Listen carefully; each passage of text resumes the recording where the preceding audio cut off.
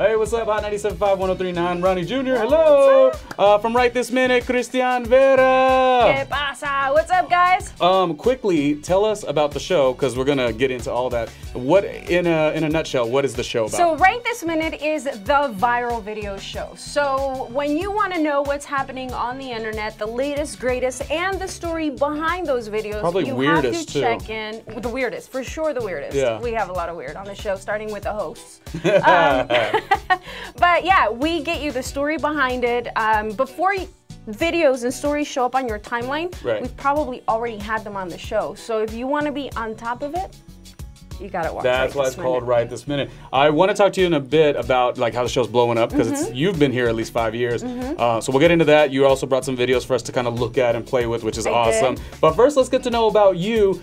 We know each other through way of Los Angeles, as we both worked at the same job, kind of crossing paths. Anyways, now we're both in Arizona. Yeah, it's awesome. Me, brand new. You, 5 years. Yeah, I moved here 5 years ago in 2011 for the show. It was a brand new idea, brand new concept, and they found me in LA, which is where I was working at the time. And I moved here 5 years ago. I didn't know anybody here. I was so scared. And not only that, you just experienced this. I moved moved on July 15th. Yes, July 18th, I think, was the date. Who does that except for us ridiculous people? You have to be kind of questionable up here to do that. But yeah, I moved here. I remember it was so hot, but it's monsoon season. So we're getting rain, and there's dust, and there's wind, but it's still hot. My brain couldn't compute. I was like, what is happening? I cried in my hotel room that night. Really? I went home, I called my girlfriend, I said, I don't know what I'm doing. But it's been great. I freaking love Phoenix. I think it's such a great city. And in the last 5 years, it has grown so much, especially the downtown area. I'm a bit of a foodie. And so all the culinary world around here. Culinary? Did you make that word up? The culinary? No, but it is restaurants. Culinary I know it's like world. mad corny. I'm sorry about it. It is, but whatever. I thought you made up that word. I was like, that's awesome. No. Culinary. Yeah, the world of food in Phoenix is so you know, on point. There's so many great restaurants, so many really well-known chefs as well that are really kicking butt here. I'm surprised nobody has a blog out there of what you're talking about. Like, I actually want to create one of my own, which would be called like Filling Phoenix or Finding Phoenix. Like we'll create it actually. So that's cool. So Arizona, what food places are you talking about? Like, where would you recommend that you just enjoy going to? So my list is like this long. Yeah. It's very long because there's, like I said, a lot of really great places, but there's some spots around downtown that I really like. For example, if you like sushi, I love sushi. Okay. I like a place called Hana, but then there's also Squid Ink, which is really yummy downtown. I think I live near there. Yeah, so I've been do? I believe it sounds very familiar when you said that. Yeah. If you want Mexican food, I don't have to make a very controversial comment. Oh, here she goes. Very controversial. This is how she does. This is Christian. But when it comes to Mexican food, I have found that I like Mexican food better here in Arizona than I did in California. Oh no! And then this is YouTube, so they're gonna be commenting. The people will be commenting yes or no about that. It's very authentic. Yeah. See, I grew up in Mexico. Okay. I was born and I was raised in Jalisco, the state of Jalisco. Yes. And I moved to California, and I remember I was never really, you know, satisfied with the restaurant Mexican food. Obviously, at my mom's house, it's on point. Yeah. And my tias. How does the restaurant compare? Yeah, exactly. But here in Arizona, I feel like the chefs have really taken it upon themselves to find the very authentic, from scratch recipes. So, and that's a huge credit to Arizona. Oh yeah, and Phoenix trust me, Rising, I'm picky about my Mexican food. Yeah, that's awesome. So that's what you found when you moved here. Maybe that's another reason that you developed just such a taste, no pun intended, a taste for the city. Because 5 years in, you know, you're definitely thinking different things than when you first got here to now it's home. Oh, there's no doubt about it. Yeah. Tell me about, you're a cool chick, we know that, but you're also like on the motorcycle and you're hitting those Arizona roads. Is that you? Arizona is the perfect place to ride a motorcycle. Yeah, I started riding my motorcycle when I was here. In fact, I rode here. My helmet's right there. I saw that. But yeah, there are so many roads around Phoenix that you can just jump on the bike and go. Yeah, open or road. just the desert is so stunning. And is that your escape? Because I can imagine it's kind of hard to do YouTube videos that much because some of the stuff's probably really gnarly or spicy in some weird way. Is that kind of your way to get away from it all? It is very therapeutic. Yeah. I will say that. Once you get out of the city and you're riding through the mountains, because there are mountains. Once you get a little farther north in Arizona, there are some gorgeous mountains like up in the Flagstaff area. It's very green, very lush. In the valley and around the valley, obviously you've got the desert and the gorgeous saguaro cactuses and all that stuff. But it's really, it's so beautiful. I want to know, what is the key to a good YouTube video? Let's say somebody wants to make that YouTube video. I believe people want their videos to go viral. That's like a thing, right? Everybody asks us that. It's so funny because that is the $1 trillion question now. Yeah.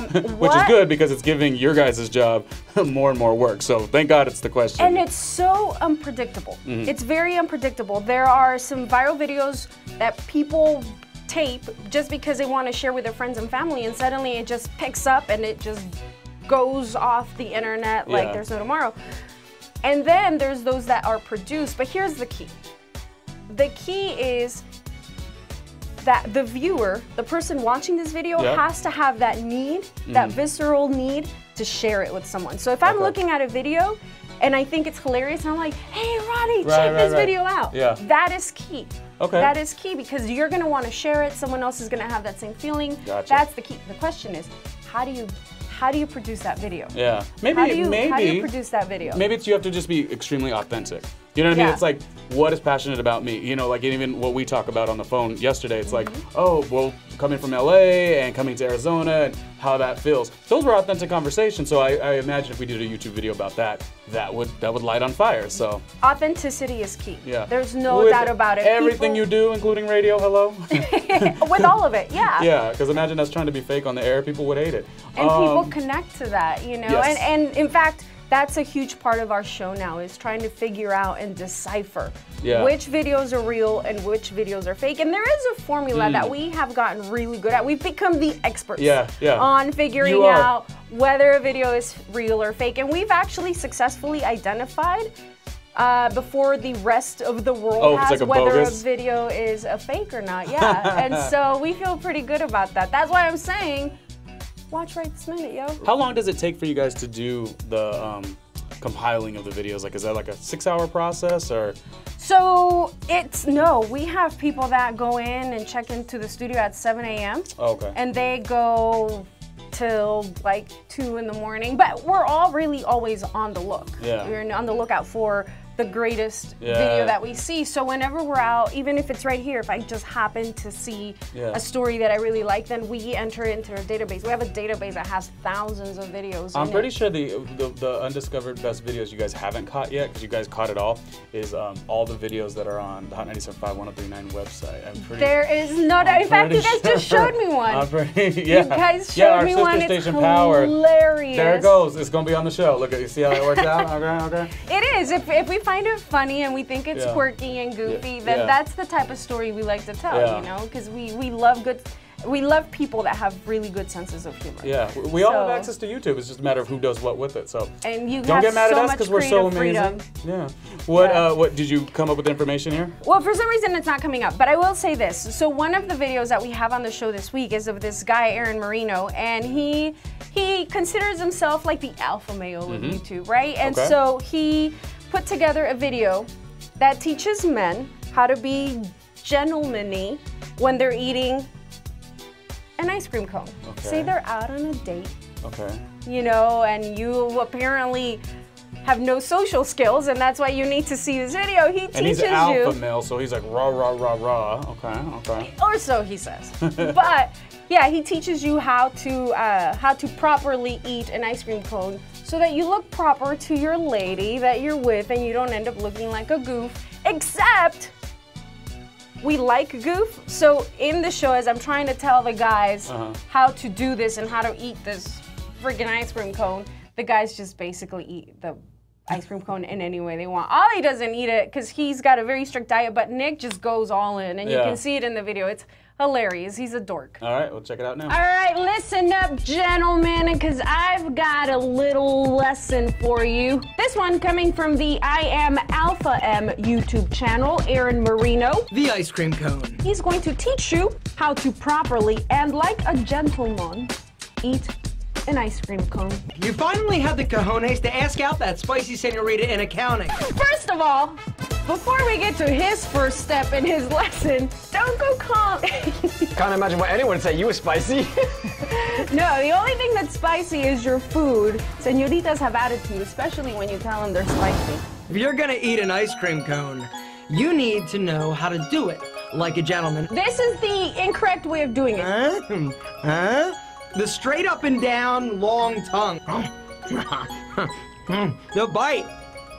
Also not appropriate. Wait, hang on. So we can't lick it. We can't bite it. What can we do? From the cone, you're going up and diagonal. So it looks like this. Don't ever close your eyes when you're licking. Keep them open. Ice cream, please. What? There's no escape from the sweets in this dang. No. These are chocolate covered, so it's a little different. This is the proper etiquette if you're eating an ice cream with your wife. Honey, would you like one? Oh, you're so sweet. Trust me, you're getting lucky. Well, since I wasn't really paying attention to Mr. Alpha M, I'll just go about it like I normally do. No! Oh! That'll get you a second date.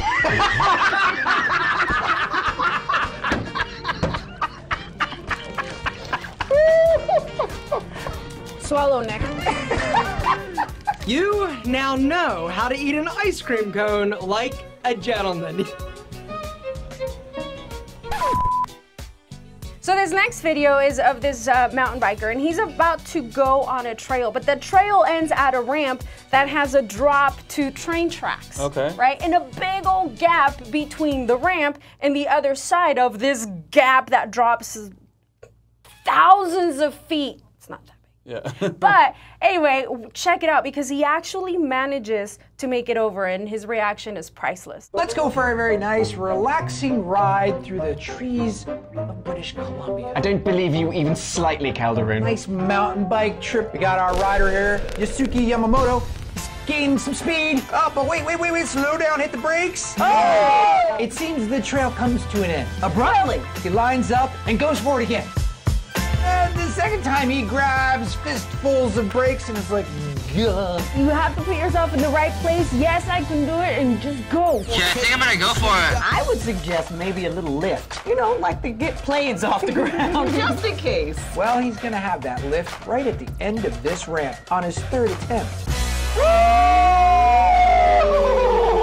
Like a scene from E.T., he goes launching over that train bed, lands on the other side, and of course there's celebration. Yeah! Yeah! Elation. Yeah! Yeah, you didn't die. Yeah! Best thing you did was phone home. Now, the interesting thing about this is this particular gap between Whistler and Pemberton is known as the Kenny Smith Gap. This isn't the first time somebody's done this. In fact, it was done years ago and named the Kenny Smith Gap. Yasuki Yamamoto is ecstatic because he did it too. So here we go. Yeah! Yeah! Yeah! Yeah! Yeah! Okay. A little cheesy, a little corny, but it was very funny. So that's kind of what we'll be seeing on Right This Minute in its, what season? 5th season? It's, we are entering our 6th season in September. September 12th is the premiere of season 6. It's been amazing. And now we're going to be airing across the country on ABC, which is pretty remarkable. Here in Phoenix, ABC 15 at 12:15 a.m., but DVR it if you don't stay up that late. That's the big key, though, is like people don't realize this show that's nationally syndicated is being produced, taped, and pretty much done by you Arizona locals, which is so crazy. Which is why we brought you here, you know? Yeah, it's exciting to be part of such a gem of a show, such a successful production. We could relate because our show is also a gem. We're just like, it's like amazingness. I agree. God, this Arizona thing, girl. I'm telling you, Phoenix is really rising. It's got a lot of talent, and I can't wait to see what else comes. You know, obviously your radio show, Right This Minute, but there's a lot that this city has to offer so much. I love being Very good. We'll discover more. Like I said, I should put together a blog called like Finding Phoenix or Filling Phoenix. I gotta figure out what I want to do. Will you jump on my motorcycle? We can ride to some of these places and you can ride. Oh God, I'll probably. You can be my cupcake. I'll cry like a little girl, but I don't know. Somehow, if we do, Gadger, I'm sure we'll rig some camera, so it will happen. You know, we could also do a sidecar. You can come along on my sidecar. Oh, how fun! Okay. I've been trying to get someone on my sidecar. Nobody wants to come on my sidecar. That sounds awesome. Actually, I like that. We're gonna keep on talking because we definitely love Christian, and thank you for supporting us. And right this minute, I'm excited we'll be to supporting. be here. We'll keep you around the radio station every blue moon. You come in, come interview with us. Let us know the new videos because we want to stay in touch with all the social media stuff too. I love all right. it.